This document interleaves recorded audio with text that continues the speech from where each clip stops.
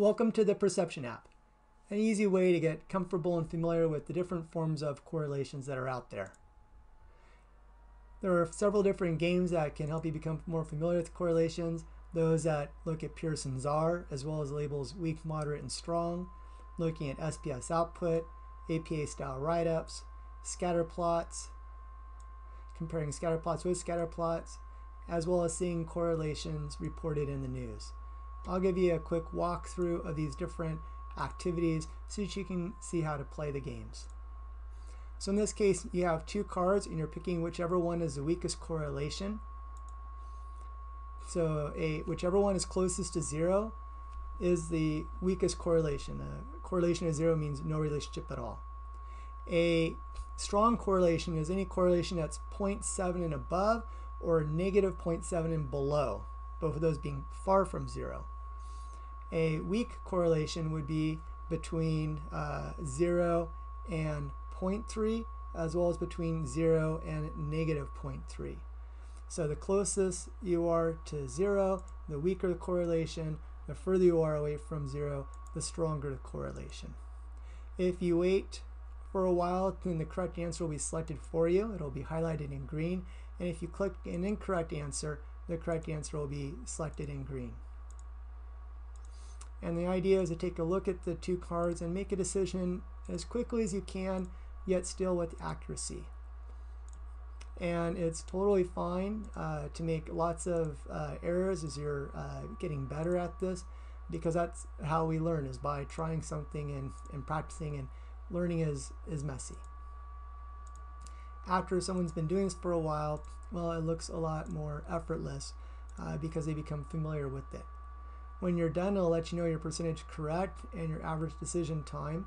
You can also get detailed results to see how your performance may have differed across the stimuli that were in the game. Okay, so we'll take a look now to see what does the SPSS output look like. So here again is the Pearson's R, and over here on the left is the SPS output. And there's a lot of numbers here, but basically it's this top right number that you're paying attention to. So Pearson's R is negative 0.98. That's the correlation. You may also be learning that this below it is the p-value for a two-tailed significance test, and below that is the sample size, 18. And to calculate degrees of freedom, it would be 18 minus 2 or 16. But for this game, we're just paying attention to Pearson's R, and 0.58 is closer to 0. It's the weaker correlation. So by doing this, you get more comfortable at finding where is the Pearson's R reported in the SPS output. And it's one thing for someone to tell it to you, it's another thing to actually be using it in the decision-making process. Then it becomes a more comfortable task because you gain experience. And one of the benefits of a game like this is, normally you don't get to see this many examples of SPS output and process it and think about it. In this case, by the time we're done, we'll have seen somewhere around 45 examples of SPS output. And that's the main benefit of this application, is just to give you experience with a lot of different ways that correlations are reported. So we'll take a look next at APA style write-ups. And by the way, I'm going through this pretty quickly, but there is a set of directions that are provided, and if you click on hints, it'll walk you through how to interpret each of the different types of stimuli that are available in the games that are provided. Okay, so here is our correlation of negative 0.46, and we're comparing it with the correlation reported here on the card on the right. So this is an APA style write-up. We're told the descriptive statistics for the first variable and for the second variable, that it was analyzed using a two-tailed Pearson's R. Our alpha is 0.05, 25 degrees of freedom. The correlation value is 0.21. That's the relevant piece of information for this game. And that the p-value was greater than or equal to 0.05, so we would retain the null. But importantly, right here is the Pearson's R value of 0.21, and since it's closer to 0 than negative 0.46, it is the weaker correlation. Over here it's 0.80, and negative 0.666 is closer.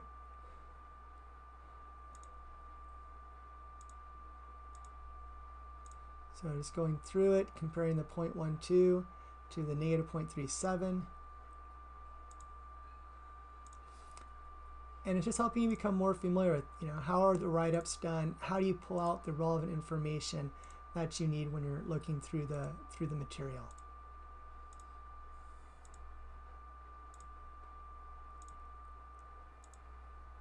So negative 0.88 versus negative 0.82, a 0.8, 0.55, oops, 0.52 is closer. And as you can see, we're ignoring the sign.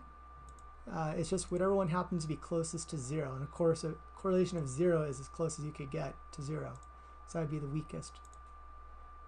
So correlations range from -1 to +1. The further they are from 0, the stronger they are. The closer to 0, the weaker they are.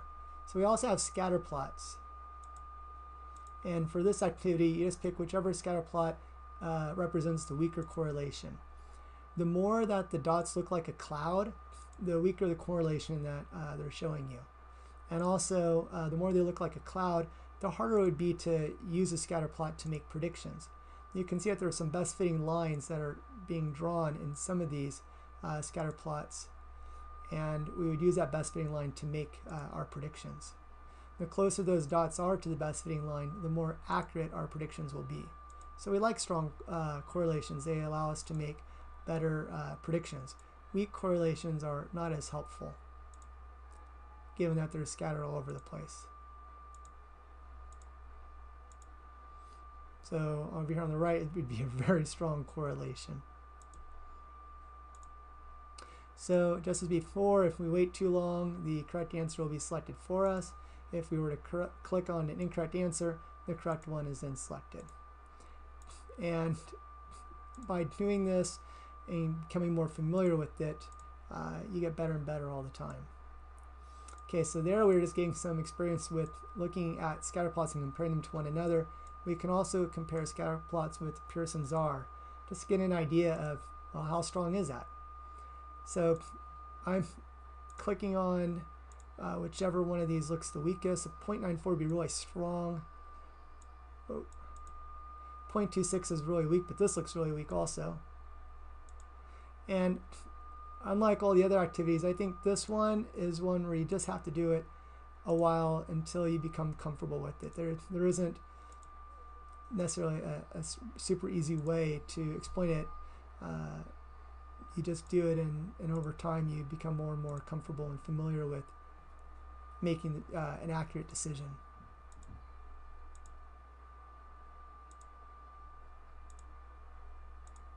Oh. Okay, so wrapping up this game here. And then the last activity is where we're looking at correlations as reported in the news. So it says a weak negative relationship versus a correlation of negative 0.56. So remember, a weak correlation is between negative 0.3 and positive 0.3, and that's certainly closer to 0 than negative 0.56. So after doing this a while, you get more and more comfortable with quickly grabbing out the relevant information. So I just see strong positive correlation. I'm like, okay, that's not going to be my answer. Anytime I see something that is within 0.3 of 0, that is, if it's a weak correlation, then I would know to click it right away. This is strong negative, so I know that's not the answer, because a strong correlation is the furthest from 0. So I know it's not this, because that qualifies as a strong correlation. This would qualify as a strong correlation. This would qualify as a weak correlation. That's as weak as you can get. In terms of being a weak correlation, 0, if we were just looking at the numbers, would be the weakest.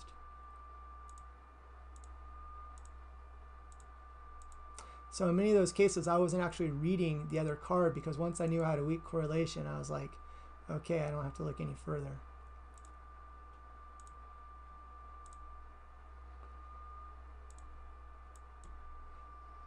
So this is a strong correlation, so it won't be the answer. This is a strong correlation, so it can't be the answer. And why it can't be the answer is because the other one's either going to be weak, moderate, or strong. All right, so those are different activities you might want to walk through. You can choose either beginner, intermediate, or advanced. As you move towards advanced, there's more trials because it's thought you're quicker now, and you have less time to make your decision before the correct answer is selected for you. There are also accommodations.